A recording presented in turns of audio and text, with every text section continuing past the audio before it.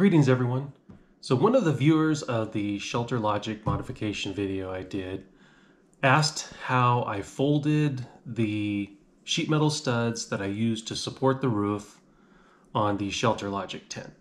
So Fat City Customs, I made this video for you to show you how to fold those metal studs. I didn't have any of the metal stud material, so I figured I could probably just do it with this piece of folded paper. So the first thing I did was I cut the metal stud 2 1/4 inches longer than the distance between the metal supports on the roof of the tent.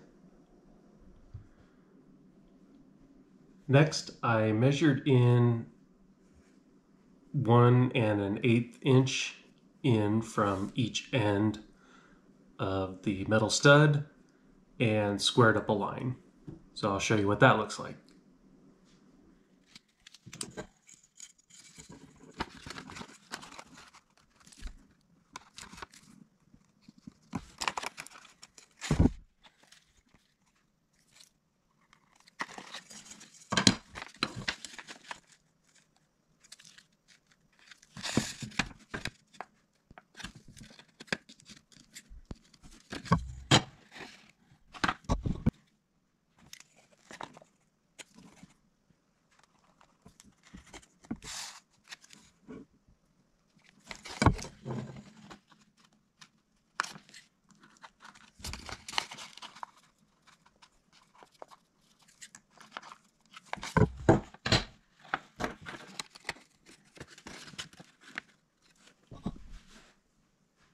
So the next thing I did, I used my right and left sheet metal snips.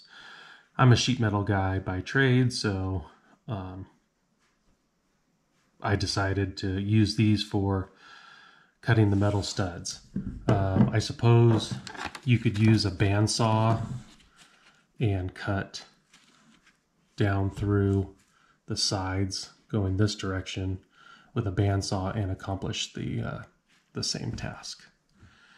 So these snips are designed to where if you cut the metal here, it's going to lift one side of the metal up and push the other side down. You see how that works there? And that makes it easy for tucking that tab into the metal stud.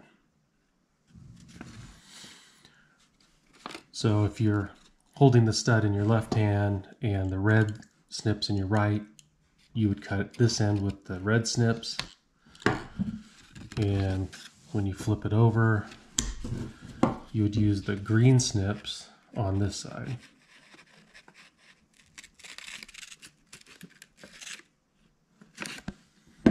Alright, so now you can see that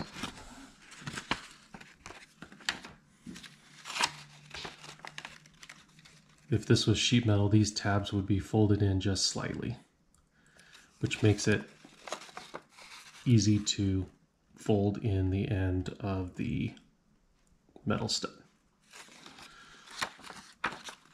And then what I did next was I took my tongs. These are a little big for the piece of paper demo, but they fit nicely in the metal stud. And I would fold up the end of the metal stud so the tabs go into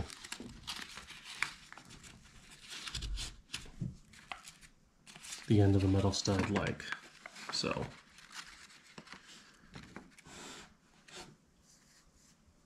And then what I ended up doing was putting a sheet metal screw through here to hold it nice and square, and same thing on the other side. And that's how I boxed in the end of the metal stud to support the roof of the Shelterlogic tent. So once both ends were folded at the right measurements, I put the stud up into the ceiling, and then of course I pre-drilled through the sheet metal and through the heavy-duty pipes on the Shelterlogic tent. So my self-tapping screws, they wouldn't have to drill through all of that. I just figured it would be a lot easier. So I just pre-drilled everything with a little bit smaller bit than what those self-tapping screws were. So it made it a lot easier to mount these to those hard roof supports.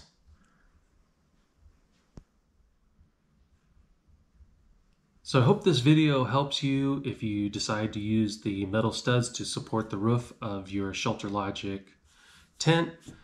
I want to thank Fat City Customs for the question, and hopefully this will help you in your project, and I wish you good luck, and I want to thank you all for watching, and we'll see you on the next one.